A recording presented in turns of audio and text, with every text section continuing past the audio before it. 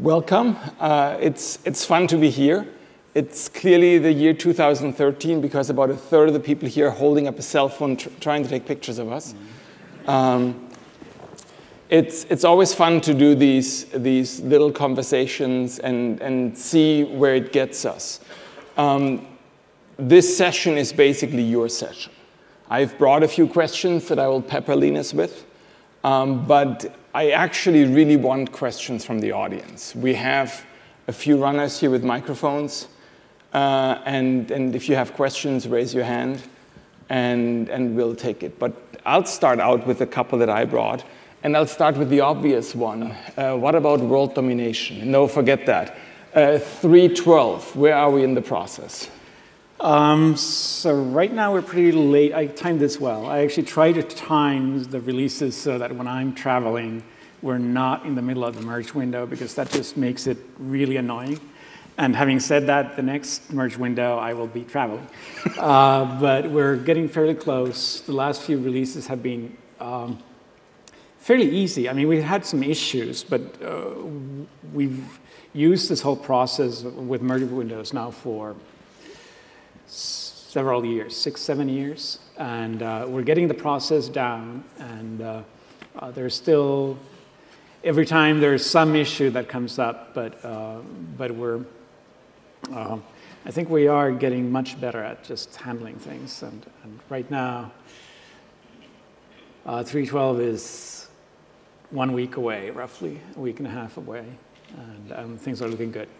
So you say the process is working well.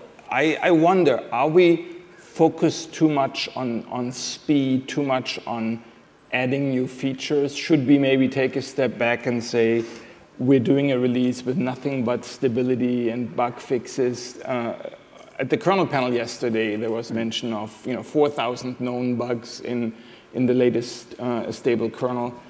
What's your take on that? So I am so personally happy with the fact that we don't worry about features, and I mean that both in the sense that we don't try to do releases by new features, but also in the sense that we don't have these long freezing periods when we don't have any new features, and we do all the releases purely based on time. Because whenever you have something that is based on, okay, now we have to have, for the next 3 or 4 months, we're not adding any code at all. We're only fixing bugs. That gets everybody really frustrated. And what ends up happening is people will stop caring, work on the next version when you can start adding features. And then we have this huge backlog. So one thing that I think has been working really well for the last several years is that we have been purely based on, hey, if it's ready now in the merge window, we will merge it. If it's not ready, you can wait, and it's not that long of a wait. And not worrying about the feature creep or lack of feature creep too much, and instead worrying about getting the process to be smooth and making sure that everybody is okay with the fact that, okay, if you don't make it, it's going to be only another 3 months, right? So don't hurry your code. Make sure it works well, make sure it's well designed, make sure people are all on the same page, and you don't have to worry about timing.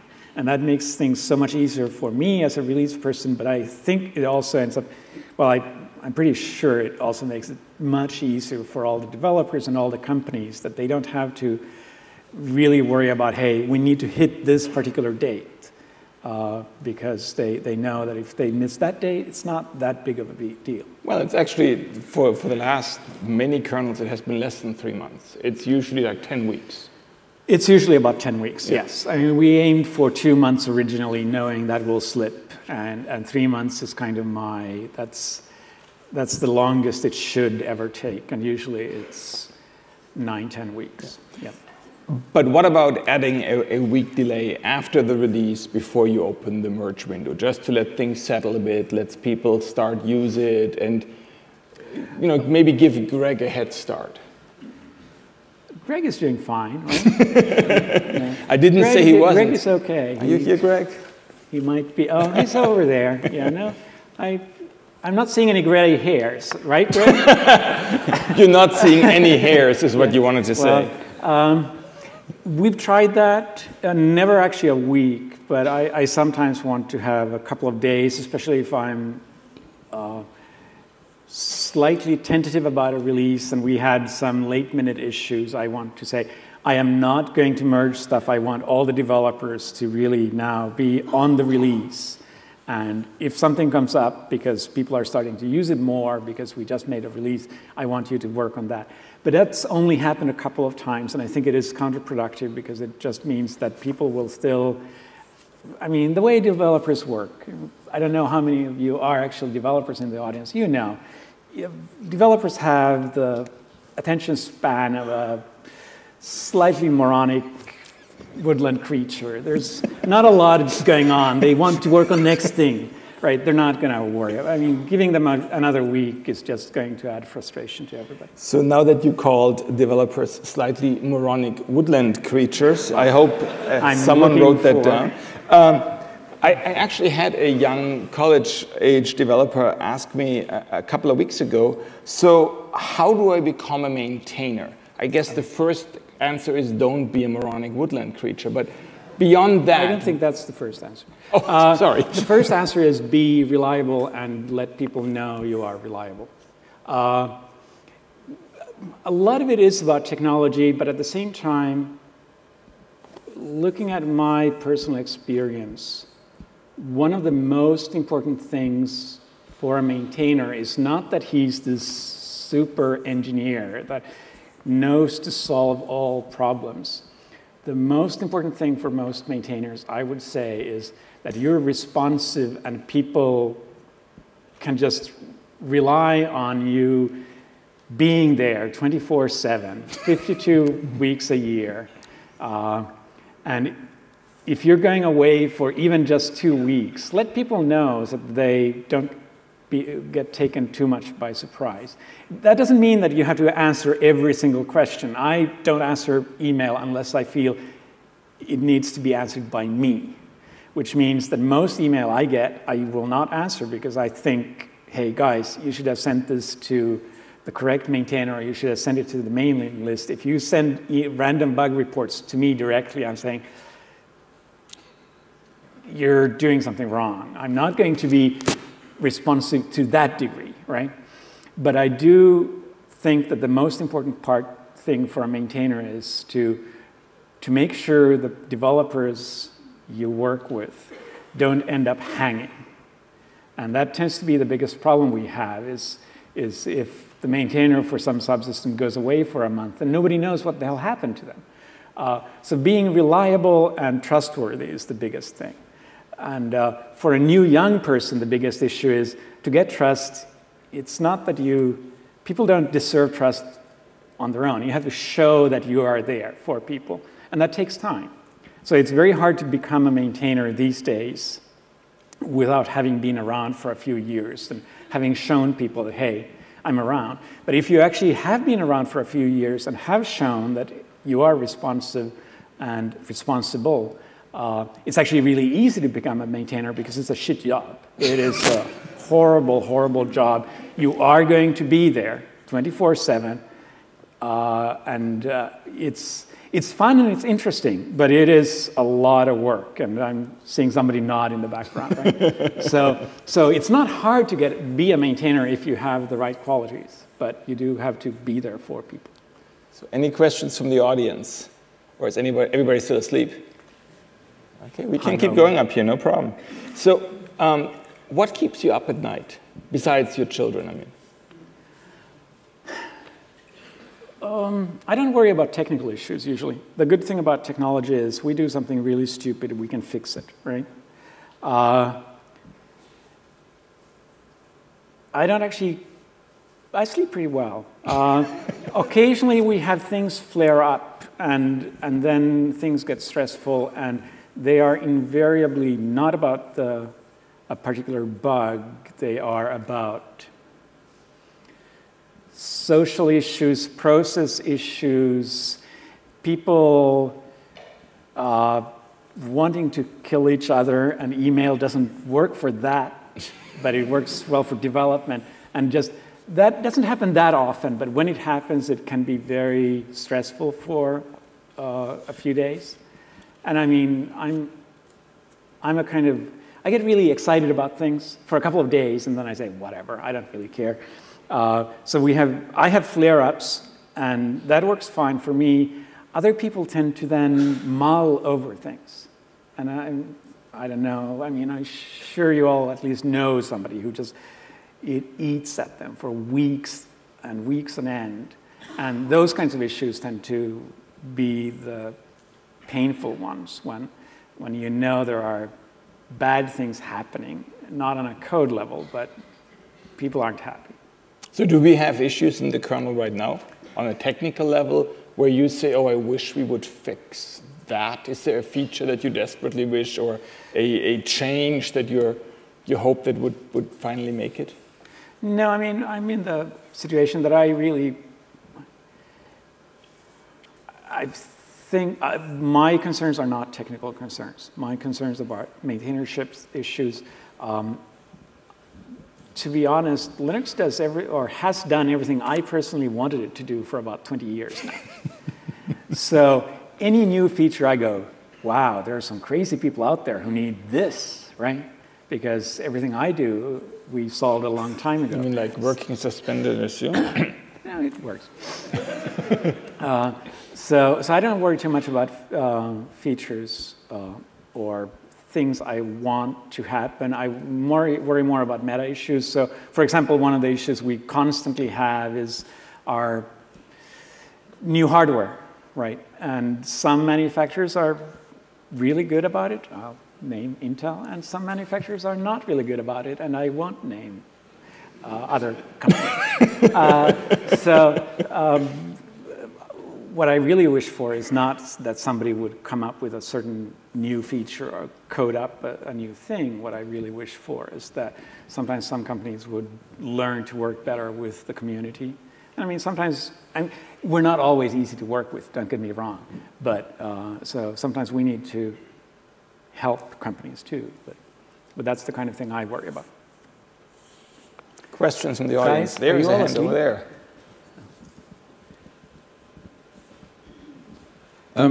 One question I have is, how do you propose helping, educating, enabling some of these new hardware vendors, primarily out in places like China, who are pushing out hundreds of thousands of devices a month and have the most obscure kernel support possible? Having discussed with one of their engineers over some noodles, their fear was, well, if we push our kernel code upstream, then our competitor will see what we're doing. And trying to educate them over some noodles is a bit difficult, especially seeing as my Chinese is really poor.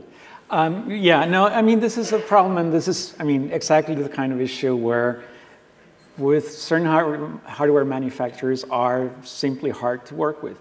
And I don't think the solution is to try to educate everybody. I don't think you can. There are processes in place. There are companies who know how to do that, and then they try to often educate their subcontractors. There are, like, Linux Foundation, and so one of the things Linux Foundation ends up doing is talking to companies. This is how you do license compliance and things like this. So there are processes in place. At the same time, we're not out there to make sure everybody does the right thing. I'm convinced, I mean, the reason I do open source is A, it's fun, and B, it works. Yeah. And I think the thing that really educates companies about being members of the community and really participating is not us going out to them. I'm more of a live and let die kind of Darwinistic person, and I think the companies who learn to work with the kernel and learn to get things upstream are going to waste a lot less time with new releases and just getting things done, and they will just work better. So in a very real sense, I'm like, okay, if somebody doesn't learn, I'm not going to bother with them. I want to make sure people at least comply with the license, and in some places you can't enforce even that. But at the same time, I'm not so worried because I do think that the companies who do learn are the companies who will win. And the problem will sort itself out, even though it's going to take some time and it's going to be somewhat painful. I mean, I can certainly see this from our perspective at Intel, that we see this as a huge advantage for us.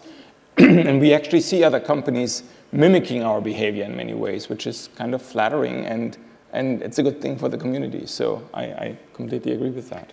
And quite frankly, if you're a company that thinks that your tiny little change to the kernel is what gives you the competitive edge, you may need to rethink your economic plans, because I think you need to have something bigger that keeps you afloat in the long term. And you'd be much better off making sure you make the best damn hardware for the lowest price, and don't worry about the fact that other people can compete and see what you're doing. Just make sure you compete so well that you win, right? And it's sometimes hard. I mean, not a lot of people want to be in that situation where it's actually open competition and the best man wins. But that is what open source is all about. Well, one of the things. Out here in the front. Thank you. What are your hopes for the Linux and open source ecosystem in the sort of longer term, so perhaps sort of 5 or 10 years?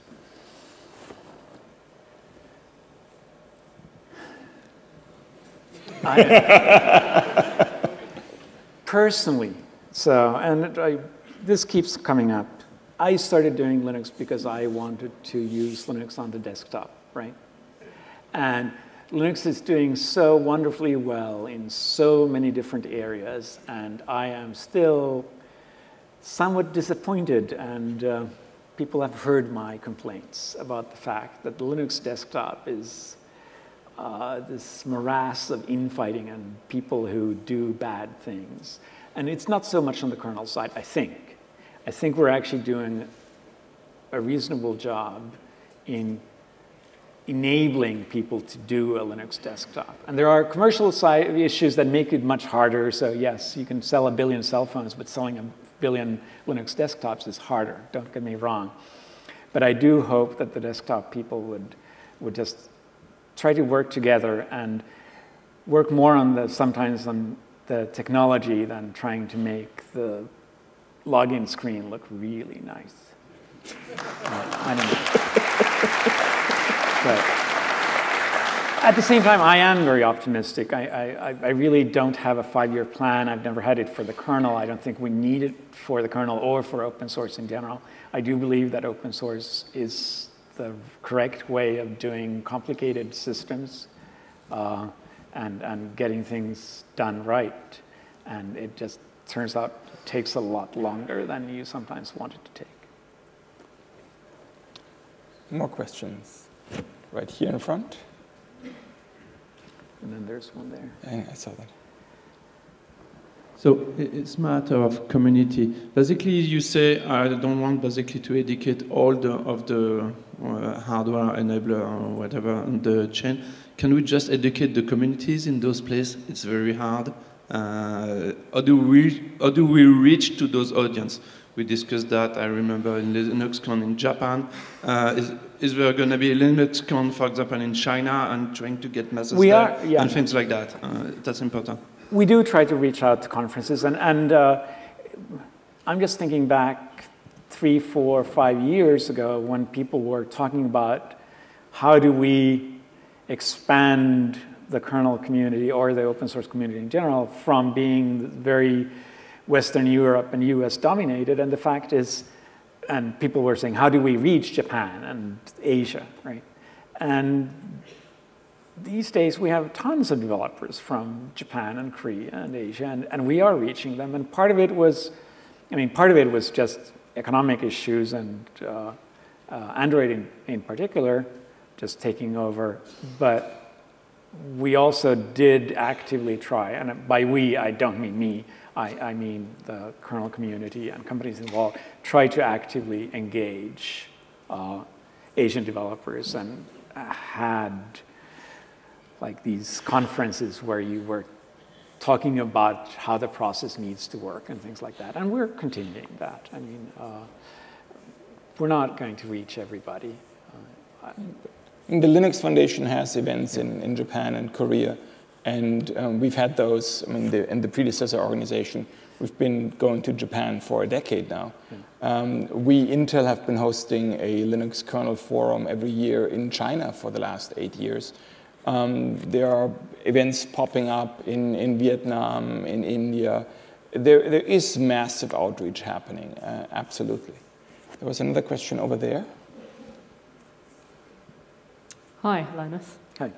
I don't know if I'm going to get beaten up for asking this question, but I don't know if you kept up with any of the Apple announcements last night. I did not, but go ahead. Well, they're offering their new desktop OS as a free upgrade. I wondered if you had an opinion on that, or whether that might have any impact on Linux whatsoever. We've done that for 22 years. Yeah, well, so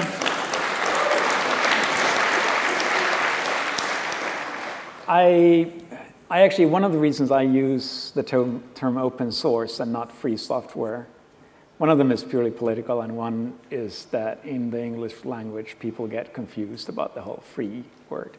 It's not what, the fact that Apple gives their OS away is completely irrelevant.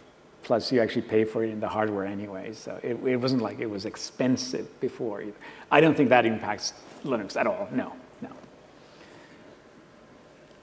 There was another question over here. Josh? Leaving aside stability and bug fixes, what's the biggest feature that you feel like nobody out there is working on for the Linux kernel and that would excite you no end to see in your inbox? If I knew, it wouldn't be that exciting. Right. I really wish, and it's not really happening anymore, let's be honest. We have been doing this for 20-odd years. The kernel is kind of, I wouldn't say it's a known problem, but at the same time, the really core functionality is not that surprising anymore. And we used to have these things where people came up with new, really exciting core ideas, and they were big issues, and they really affected the whole experience. And these days, the new and exciting ideas tend to be in the periphery. They are not really that core, because the core really works fairly well, and the core does what the core needs to do. And when people say, hey, we need to re-architect everything for this major new feature, they're usually wrong. Like, we need to make all file systems be database file systems. You're a fucking moron, right? You can make huge changes for the sake of changes, but it's not how the world works. And our core is there. I think if you look for new excitement where people are doing crazy things, you either need to look at like periphery in the kernel with new devices or new features of new CPUs or things like that. If that excites you, we've got you covered. But otherwise, I suspect you want to be doing work outside the kernel and work on exciting new devices that, like, ubiquitous new things you can do with computers that people haven't been able to do before, and doing good user interfaces and things like that. I think that's where the excitement is. And I've said that for over 10 years. As a kernel person, I think the kernel is kind of, it's really exciting from a technical standpoint, but it's not a place where you should go look for new features. But it's kind of interesting, because for the first decade in Linux development, we pretty much played catch-up. We were trying to implement POSIX. We were looking at features that were out there in other OSs. We were trying to basically meet the bar. And now for the second decade of Linux, I thought that we were much more taking the lead, and we were implementing things that maybe weren't there or have never been done that way. So do you perceive this shift as being now less exciting because it's fewer new features coming, because we're no longer playing catch-up? Or is it not more exciting because we're actually implementing things that haven't been there before? So the excitement for me has always been just the technical side, doing things really well. And I am perfectly happy with literally, and this is what I personally do. When I write code, which is not that much anymore, when I write code, I look at the assembly generated by the compiler, I look at the profiles of the kernel and say, hey, this thing, we're doing things badly. Our calling convention means that we're spending 15 extra cycles doing nothing, right? And that gets me excited just doing something really, really, really well. And I'm okay working on that level. And I think a lot of kernel developers end up being people who are kind of a bit OCD, and they're looking at the details, because it is about details. I mean, sometimes it's about CPU details and worrying about the compiler. Most of the time, it's details about devices that have bugs or interesting features or things like that. But it's still very much about details. And we have had issues where we create these wonderful, new, exciting interfaces for people to use. And I have almost always been disillusioned by the fact that nobody uses them. It's like we make these clever new things for people to do really clever things. But then when I actually look at what programs do, I say, Christ, that wasn't very smart, was it? Right? They do, most software out there is badly written, doing stupid things, and they want to use the minimal amount of features they can, because that's the way you get portability. That's the way you don't get nasty surprises when you use the exciting feature that nobody else uses that turns out to be buggy. So I don't get excited about features anymore. I get excited about supporting new hardware. I get excited about doing the job the kernel does really, really, really well, and making sure our process works for doing all that support. That's what I care about. And I may be a bit OCD sometimes. More questions? Right here in front again. No. Yeah, raise your arm higher. So Dirk's already said about how the first 10 years was playing catch-up with POSIX. Now, do you think that kernel 3.10, 3.12 onwards is building the next house of Linux, because you've got much more advanced support now for QEMU and KVM in the virtualization world? You said yourself that you want the cloud companies to play nicer together so that they're actually building platforms rather than WYSIWYG features, you know, login screens, et cetera, et cetera. It's more important now that we have that stable virtualization support coming really from the mothership. I wonder what the question there is. Well, if you think, from my perspective, I work at Red Hat, so a lot of my technology that we put out has a reliance on what's coming down through the mainstream kernel. Yeah. And sometimes it's nice to see leadership coming down from the kernel itself, in the respect that we see the changes in 3.10 for QEMU and for KVM, which we rely on for that kernel support. Yeah. I mean, we do have situations where kernel features end up being very important to a subset of the market, and the subset can be very big for companies, right? Depending on what you end up being, like which market you end up selling to. I do think that what the kernel's job is to be a really stable platform for getting real work done. And the real work is never the kernel. The kernel doesn't do anything on its own. The real work always comes from outside. And if we're doing something on our own, we're almost certainly doing something really, really wrong. So I do want, this is the kind of mindset I come from, is I want to make sure our base support is something people can rely on. This is why I, for example, have very strict rules about no regressions, because that ties into the whole thing where you should be able to rely on us as the kernel. And sometimes there are particular features where people do need to expand on things. And I think we're filling in the details at the edges rather than doing core things. That was what I was trying to get at in my previous answer. There's a question over there.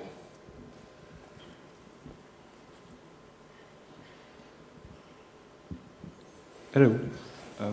What do you think of game coming on Linux, and do you think it will bring manufacturer to add better support for Linux, like NVIDIA or AMD?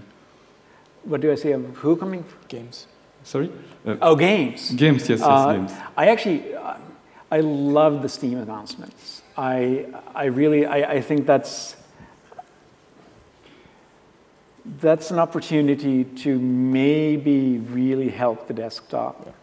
And also it's, what I like about the Steam announcements in particular is that Steam is this one company that has a vision for how to do things, and I think that will force a lot of the other vendors around them. And I'm not just talking about the hardware vendors. I'm not just saying that it will help us get traction with the graphics guys.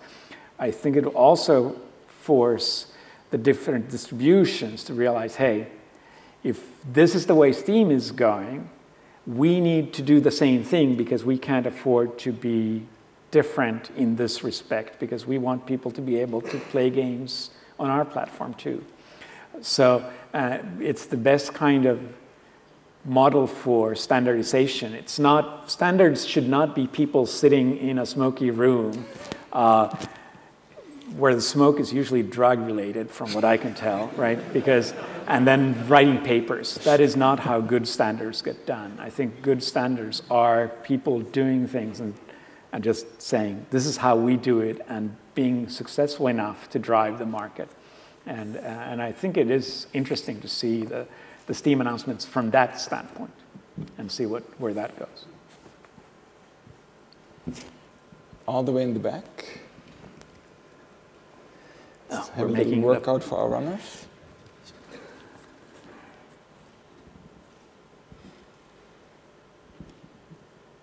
Linus, I'm having some problems with my graphics card. It's an NVIDIA. Oh. So that's a bad joke. The licensing of the kernel, I believe when you originally released the Linux kernel, you had a different kind of license. Yes. And then I think a couple of iterations later, you changed to the GPL v2. Is the licensing of the kernel likely to change in the future? No, and I say that both because I really love the GPL v2. I mean, I'm not saying that as the language of the license. It's not beautiful prose. I'm not claiming that we're talking about Shakespeare here. But I really like the concept, and I really believe deeply in this whole enforced quid pro quo kind of tit-for-tat model where, hey, you can do whatever the hell you want with this, but you should kind of do the same thing we did. We give you source, you give us source back, right? So I very fundamentally agree with the version 2 model. Also, from a purely practical standpoint, changing the license now is, for the kernel, is basically impossible because I never ever wanted to do all the crazy copyright ownership paperwork, and I always felt that people should retain copyright in the code they write. And the thing that matters is not that there is some single entity that owns copyrights. The thing that matters is that lots of people own copyrights in the code, but they all agree on the license. So in a practical sense, we're in the situation where there are thousands and thousands of people who have copyrights in different parts, and trying to get people to agree on a license change is just not going to happen. But I also feel there's no real reason to try to make that happen, even if we could get people to agree. So, over there. I'm aiming this way, sorry. Yeah. I think I remember reading that pretty early on in the project, a bunch of people got together and contributed to pay off the loan on your first x86. I was wondering whether the volume of free stuff that people offer to give you has gone up in line with the growth of Linux. Well, I have to say, I mean, that's still one of those warm memories. I think Peter Anwin is somewhere in the room, and he ended up being the person who collected checks in the US so that they could send one large check to me. Well, large. He'd paid off my first machine, at which point I immediately bought a second one, right? So, I get paid for doing Linux these days. I don't know how I conned people into doing that, but I have a wonderful contract that says that I get to do whatever I want to do as long as it's open source. And more of the contract talks about what the Linux Foundation must not do to me. They cannot force me to give public speaking engagement and things like that. So they ask very politely because they know that my contract says that if I say no, I just don't go. So yes, I still, I now get paid for doing Linux. For 10 years, I didn't. For 10 years, I very consciously wanted to avoid being employed by a Linux company because I did not want to be in the situation that I was seen as biased towards a particular company. And now I'm at the Linux Foundation, which doesn't worry the commercial companies because they don't see me as competition. They see me and the Linux Foundation as a neutral kind of third party that everybody's pretty happy to work with. So I think people are good with this whole situation. I'm not the only one, obviously, who is in that situation these days.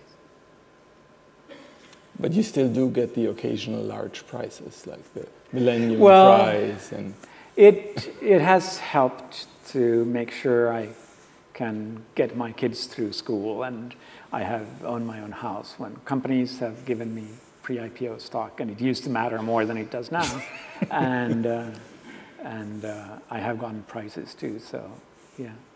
I'm no Bill Gates, but I really don't miss that at all. Right. There was another question right there.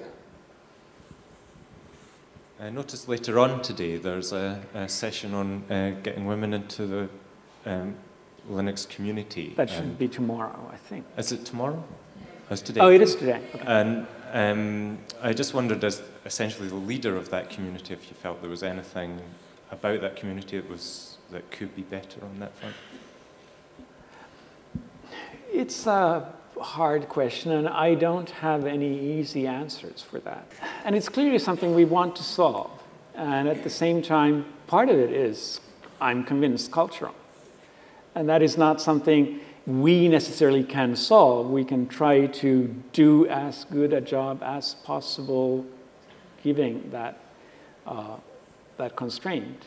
And I mean, when I say cultural, I don't mean our culture, but that's also an issue. I just mean the bigger culture of the Western world and Asia and everywhere. And at the same time, I do want to say that despite the fact that we have very few women, I'm not very pessimistic, because we used to have this exact discussion 10 years ago about the fact that we had very few Japanese developers, right? We can fix it. It takes a long time. And it's still the case that we are predominantly Western Europe and the US. And I am convinced that we will be predominantly male-dominated for a long, long time. But I think it will improve. And I think we're doing a lot of very good things. We have the outreach program, the internships for women that have created a tremendous amount of new contributors and new code. And I think the fact that we're talking about it, the fact that there's a lot of awareness is really helping us. So there is no easy fix. There is no easy solution. But I certainly think we're making progress. So I have a completely different question for you. And you talked about how harsh your life is. And so Did? Yes. And so I was wondering. No, I was talking about other maintainers. Oh, okay. I don't know. Yeah. Oh, so you didn't. Greg gave me this whole talk a couple of weeks ago about how I do nothing. That was. And you nodded and said yes. Well, I wasn't there, but I read the news reports for the next few days, and it was not good for my ego. Let's put it that way. So the next question will certainly be good for your ego. So what needs to happen for you to retire? It's the first part of the question. And B, how will you be able to tell the difference?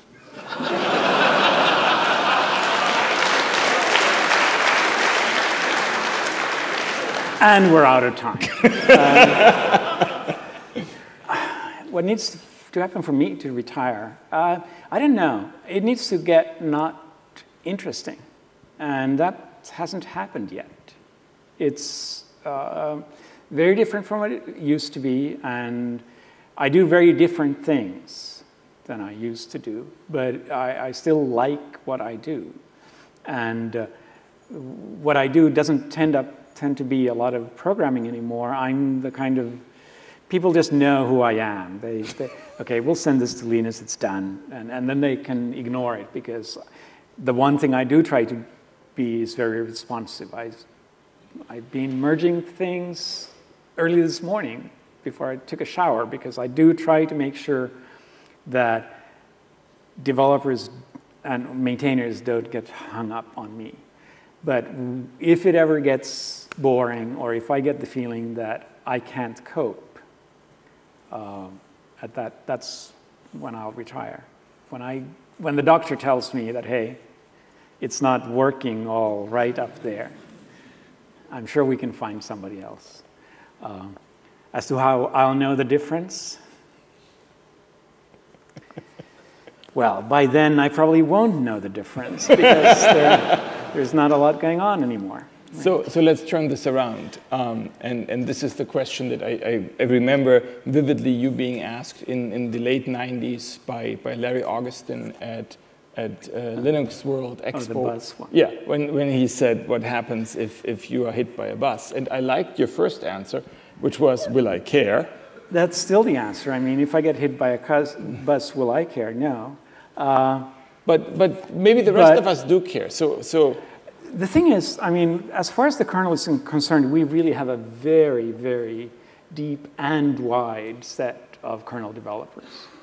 I mean, we are unique in the open source world for having thousands and thousands of people involved. And we also are unique in having people involved, not just me, who have been involved for more than 20 years, literally. I mean, I recognize the names from back in 91 and 92. Some of them are still around, not all of them, right? Some of them went on to do other things. Some of them had accidents and died. It's not like everybody's around, but we have an incredibly deep set of developers. I'm not necessary in that respect. I am the person who people know, and they know how I work. And by know how I work, that means that they may not always like what I do and how I present things, but they can trust me to act in a certain way. And that's really important. You want to have that kind of knowledge that whatever else happens, Linus will be an asshole, but he will take my patches if I can convince him they're the right things to do, right? And that's a big thing in the end, even if that may be the only thing I do. But there are other people who can be impolite and can take patches. And I mean, I'm serious about the being impolite, because I do think one of the jobs of a maintainer is not just to be responsive and take patches, it's also to say, no, this is not how it works. You need to fix your code, or you need to fix how you're working, right? We have people like that. Some of them are in the audience here.